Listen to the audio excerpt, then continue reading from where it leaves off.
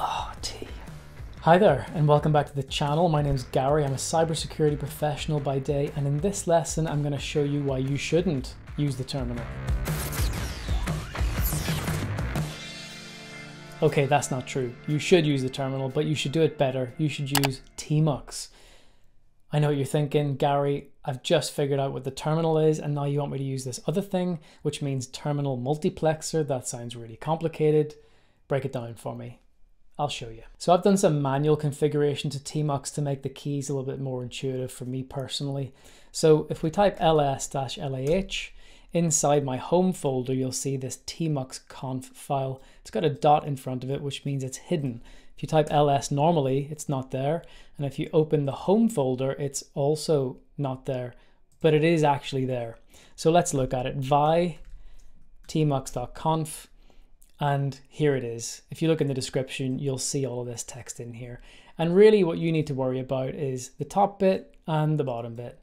The top bit turns the prefix key to be Control A instead of Control B, which is the default. I prefer Control A.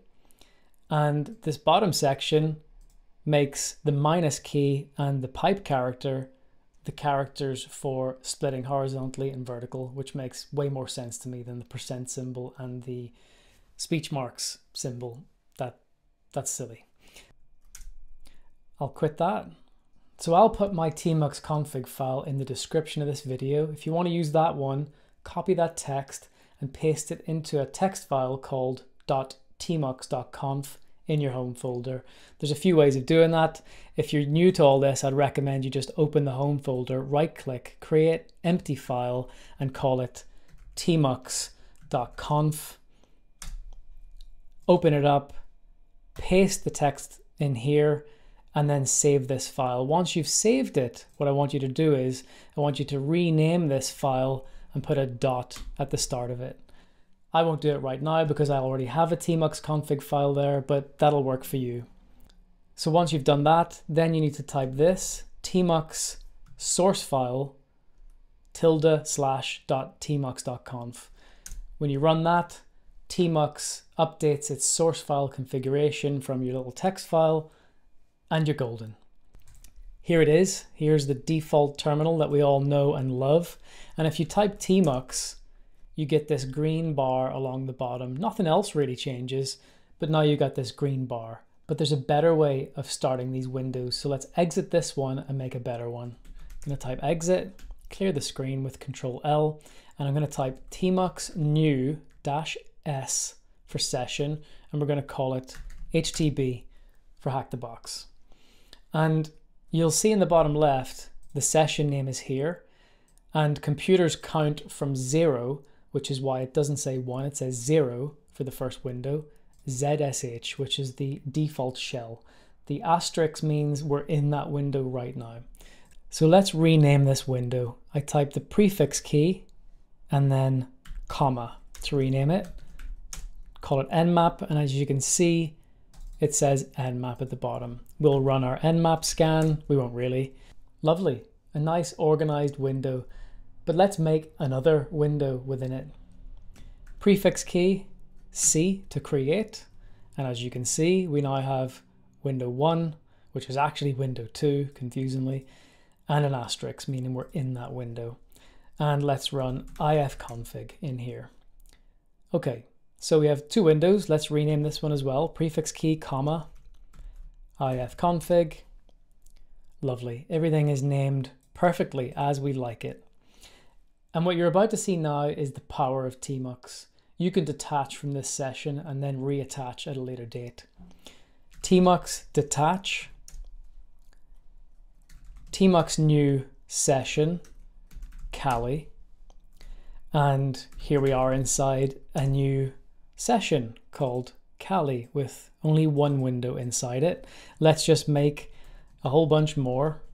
Just type in prefix key C over and over again. And then we're going to tmux detach. And if I type tmux list sessions, we see there's 2 sessions, and it even gives you the window count within those sessions. So Hack the Box has 2 and Kali has 6. Let's reattach to the Kali session. And what we're going to do is we're going to split this screen in half. I'm going to type the prefix key and minus. The minus symbol is a horizontal line, makes sense to me. And to split it vertically, we use the pipe character, which is a vertical line. And that will split that window in half. If you type the prefix key and the up arrow, it moves you up. And then you could split this in half as well. And you just use the arrow keys to move around. You have to type the prefix key each time, but no big deal. How do we close these windows? Well, there's a few ways. One is to type exit. Another is to type the prefix key and X, and it says kill pane 1, yes. So it's super easy to kill these panes. So let's leave this window and attach to the other one. So TMUX, attach, target, HTB, and it's exactly as we left it. Hopefully you can see the power in this functionality compared to the normal terminal. You can't detach from the normal terminal and reattach to it. The minute you click that close button in the top right hand corner, it's gone. That's not the case here. If we TMUX detach from this, close it, open it back up, TMUX list sessions, 2 sessions are still running with all those windows inside them. Wow. For me, that's an absolute game changer. So that's TMUX in a nutshell. If you use TMUX, I'd love to hear about it. If you've got some cool config file stuff going on, leave a comment, let people see it. And if you hate TMUX, we really want to hear about it. What's your favorite tool to make the terminal better? Maybe it's Terminator, maybe it's Scream, who knows? Either way, have a play.